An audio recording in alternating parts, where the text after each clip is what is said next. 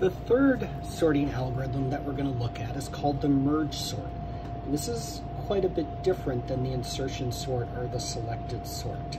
I think you'll quickly see where this is headed.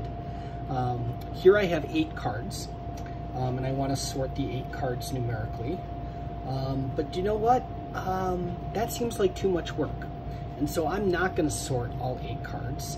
Rather, I'm going to get 2 friends to help me sort all 8 cards. And I'm going to ask one friend to sort the first 4 cards, and the other friend to sort the last 4 cards. And when they're done, I'm simply going to merge them together. Now imagine if you're my first friend and you're responsible for these 4 cards. You might look at these 4 cards and go, you know what? This is too much work. I'm gonna talk to 2 other friends, and I'm gonna have my 2 friends each sort half of the cards. So I'm gonna have 2 friends sort those cards, and 2 friends sort these cards, and then I'm simply gonna merge them back together because that seems a lot easier.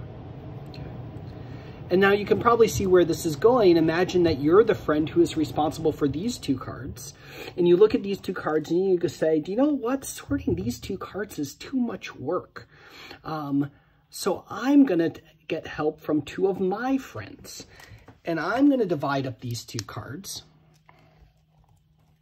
and give them 1 each to each of my friends and have them sort the cards. And then when they give me back the sorted cards, I'm simply going to merge them together, and then I'll be done. So imagine now that you're the friend who was just given this 1 card and asked to sort it, and you simply said, well, that's easy. I only have 1 card. If I only have 1 card, it is sorted. I'm done. I got an easy job. And you return it to your friend.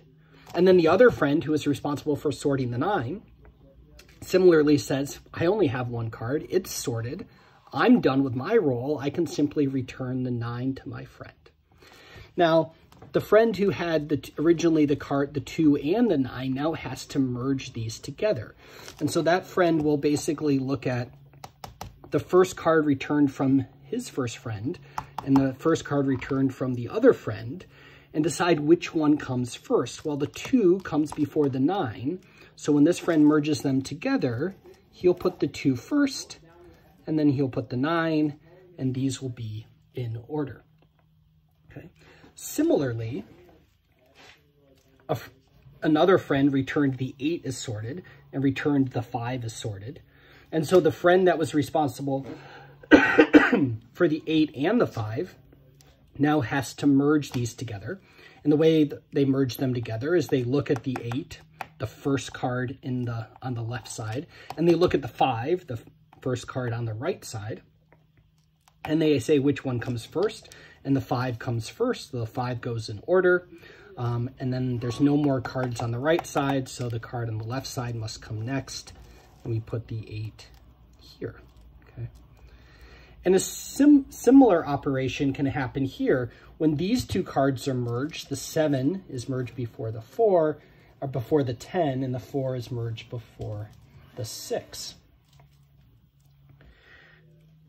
And so now I'm gonna move these so they stay within the video. I'm gonna slide these all back up a little bit, make sure they stay within the frame.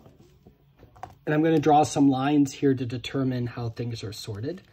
This set is now sorted, this set is sorted, this set is sorted, okay? So now it's back to another friend,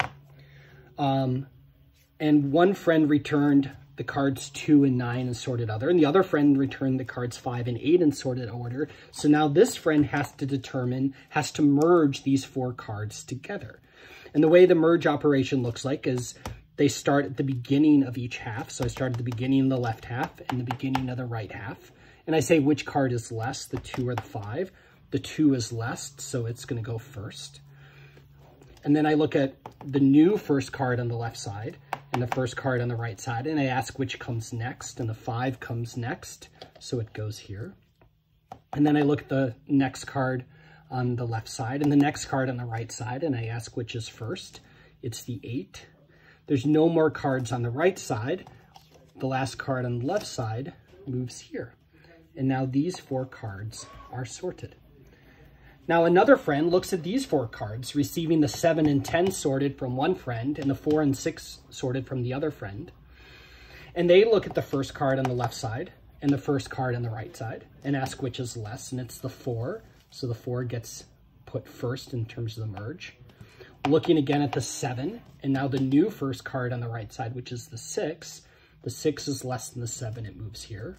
There are no more cards on the right, so the card here on the left must come next, the 7, and then the 10. And once again, I'm going to slide these cards up to keep everything in the screen. And at this point, we are back to me. My friend returns to me the cards 2, 5, 8, and 9. And my second friend returns to me the cards 4, 6, 7, and 10. And now all I have to do is merge these together, which seems a lot easier than sorting all 8 cards. And so I will look at the first card on the left side and the first card on the right side and determine which comes first.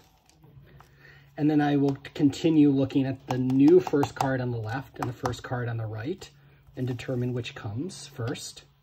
And I will keep doing this as I work my way through all the cards.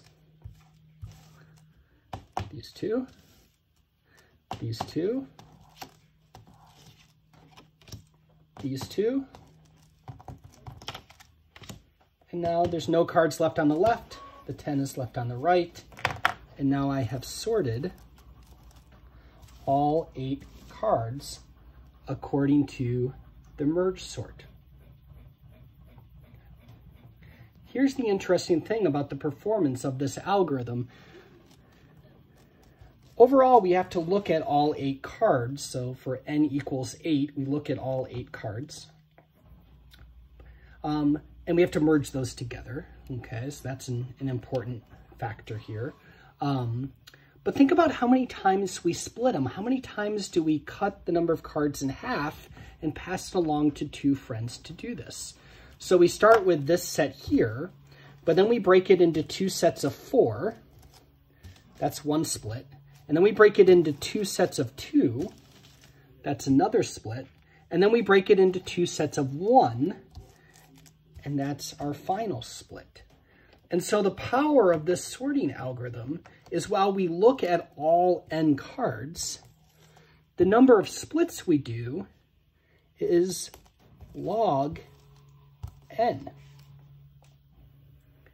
And so we say that this algorithm has a big O notation of n log n.